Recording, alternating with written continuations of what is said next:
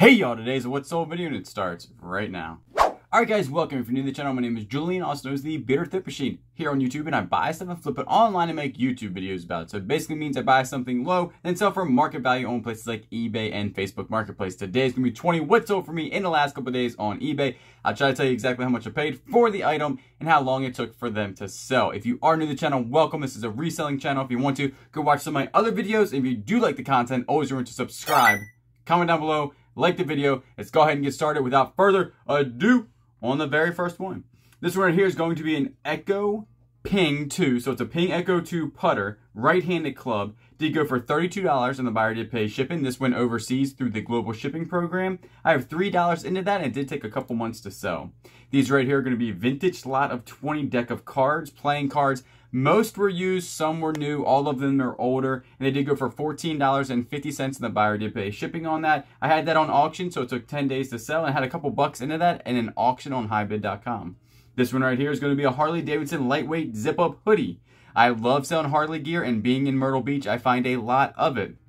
Now, the thing is about this is that it had stains on it that I did not notice when I was at the thrift store. It had like paint stains. I could not get them off, so I sold it for, you know, a reduced cost or a discounted cost of $15, and that one also went overseas. And I got it for about $6 at a Salvation Army, so not a lot of money made, but I was happy to make a little bit since it had the stains. This one right here is going to be a racquetball racket by the company Head, and they have some pretty high-end stuff, but they also have some pretty not so high-end stuff. So what you want to do is make sure you definitely comp these out correctly. This one right here I had listed for $115. Was talking to an individual and we settled on the price of $65 plus shipping. I only have $2 into that at an auction. This one is going to be a Castrol oil black adjustable strap back hat. Did go for $8 and the buyer did pay shipping. I have a couple bucks into that at a Goodwill probably 8 months ago.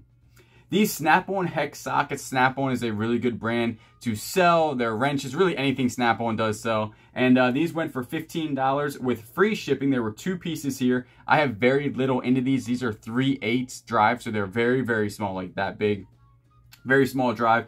These go out at like a 4-ounce rate. So definitely not a bad profit there because I have pennies into these when I buy big toolboxes, but they take a long time to sell. Sometimes they take up to like 9 months to a year. This one right here I've had for a super long time, probably about 10 to 11 months. This is just a gauge. It's an OTC 0 through 5,000 PSI gauge made in the United States. Went free shipping. It was kind of heavy. Went in a padded flat rate. And it did go for $30. Not too bad there. I have pennies into that, again, a long time ago when I did a huge tool buyout.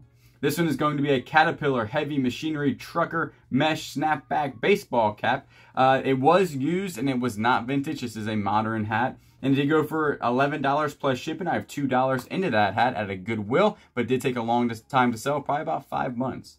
This I got out of the auction that I had a little bit ago in the Addict lot that I did a big like kind of series on. And this one did go for $10. It was in pretty rough condition. It did not work. It was not tested. It was missing a couple pieces. And it is a vintage 1984 Super Knight Rider battery operated car, not tested. I actually don't know what this thing did because it did not work. I mean, and there was no really way to test this, so I sold it for $10 plus shipping, and the guy got it and gave me a good review, so pretty happy with that.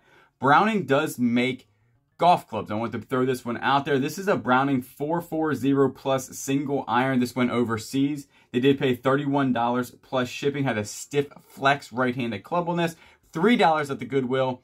They might sell in sets. The only reason I picked this up because it was a 1 iron, but you definitely want to comp out Browning golf clubs. I think most likely this is going to be just for show, and they probably like the company Browning who makes firearms. This one right here is going to be SK Tools. I'm a big fan of selling SK Tools. They do sell very well. I would say almost just as good as Snap-on stuff, especially the older stuff. And this is going to be 1/2-inch drive socket set, 4-piece. There are standards, and they went for $20 plus shipping and a padded flat rate. And I always usually say, no matter what the actual socket, you can get most likely $5 plus shipping. Some are a little bit lower, but most of them are all long tail. This took a long time to sell, probably a couple months. And but again, pennies into these things when I buy big bulk lots. This is a Nitro Tour 60-degree lob wedge. Did go for $15 plus shipping. I have $3 into this at a Goodwill. I comped this out If there is a lob wedge at the Goodwill, and I don't know the brand, but it is a 60 degree or like a 61 or 62 or 64 degree, I'll still comp them out, and that's how I found this one. It didn't have a really great, you know, it wasn't worth like 50 bucks, but $15 isn't too bad, so make $10 into it, and they're really not that hard to ship because they do fit into those triangle tubes without any manipulation, pitching wedge do. So that's a good thing. So when you pick those up, you can fit them into those tubes and not have to Frankenbox them. This one right here is going to be a vintage fire apparatus adjustable hat. This also came out of that big bulk buy I did on the attic. And I have very little, I'm already in the profit, but when I bought this stuff, very little into it, less than $1. And this went for $15 plus shipping. That was a really nice hat. The bill of that, as you can tell, is like a different color. It's actually suede, so it was a really nice hat. These I overpaid for at a garage sale. Straight up, messed up. I think I paid $15 for these, and they only sold for $20 plus shipping. They're Schlesinger SSD2 brand new golf balls, 2 dozen. Is what it is. They sat for a while. Somebody gave me an offer, 20 bucks. I was going to break even, and that's exactly what I did and got a, you know, lesson learned out of it.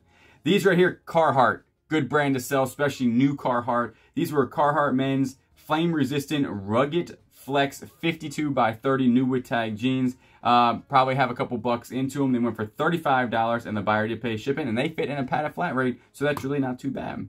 These Tommy Armour Royal Scott undercut irons 5 through 9 mid flex left-handed clubs. They go for $50 plus shipping. They also went overseas, and I got them for free. My parents were driving around, saw them near a dumpster or something, ended up grabbing them. I comped them out. They were good to go, so free to me and $50, not too bad. They only took about a month to sell.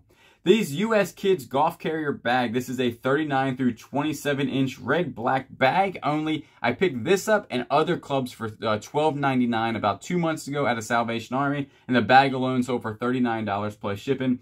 It still had the protective plastic on the stand right there, as you can tell in the picture. So really good looking bag there, and I like US Kids because they always give you a height to put in there. That is actually on the bag, 39 through 27. So you definitely want to put that in your description, and that's how you comp that stuff out too.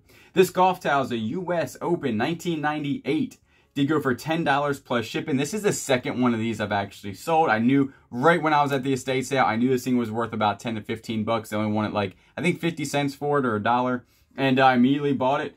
Sold pretty fast for $10 plus shipping. Easy to ship, easy to list. Love me some golf towels.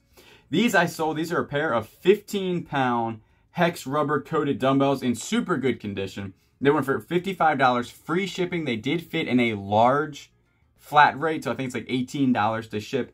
I don't remember what I paid for these. I actually bought these to work out at the house when all the gyms shut down a while back, and then they sold almost instantaneously when I put on eBay. It was not to get any type of money or profit. It was just to get my money back because I'm not using them anymore. So not too bad there, but they did sell very fast, so I was pretty surprised.